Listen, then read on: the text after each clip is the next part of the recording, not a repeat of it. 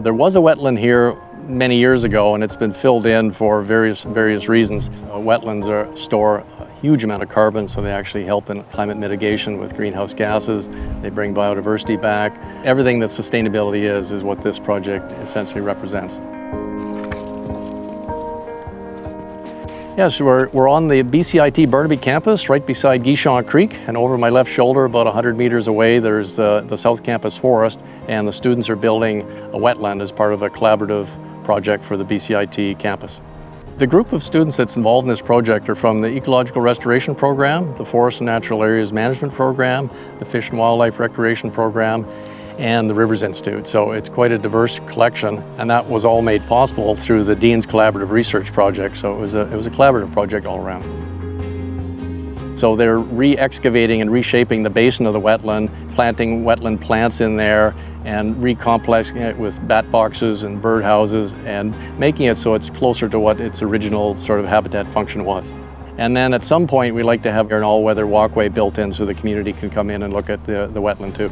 So we're hoping by middle of next summer, during a next summer sort of dry period, that we can get in and do that. And so it'll kind of highlight the value of having this unique living lab with the forest and Guichon Creek at the south end of campus. And it allows students to go out and use it and look as the wetland ages and see how it recovers from the construction phase.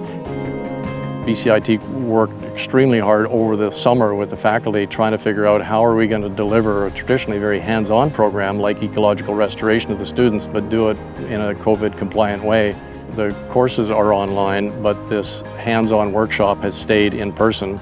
And it's been really good for the students to realize there are still in-person activities that need to take place in the COVID era. Industry is quite far ahead on that, and all work sites, construction sites, everything is continuing on today. The protocols that we have in place here is the full suite of COVID safety protocols that the students have to follow, and that includes going through the self-guided assessment that BCIT provides. And then we gave them an hour-by-hour schedule agenda of what was going to go on over the 3 days, and they've had that for a couple of weeks to look at. And then once here, all of the students are wearing masks, they're maintaining a minimum 2 meters distance social spacing, we have hand wash stations, and on top of that, because there's construction equipment here, they've got hard hats, high visibility vests, and then we've had to adapt how they actually do the work. So if the students use a shovel, before they pass it over another student, they have to lay the shovel down on a tarp, and then we disinfect the shovel, let it dry for 30 seconds or so, and then it can be picked up by the next student. So it's as safe as you can be in the work site. It's very easy to just say, everybody just goes online and that's what it is, but our students have loud and clear indicated the best part of the course that they look forward to, that from what they get in their program enrollment at BCIT, is this hands-on experience. And so I don't think anybody else could have pivoted and done this so quickly and maintained sort of an intensive 3-day field course like BCIT did. So we should be pretty proud of what we've been able to pull off here.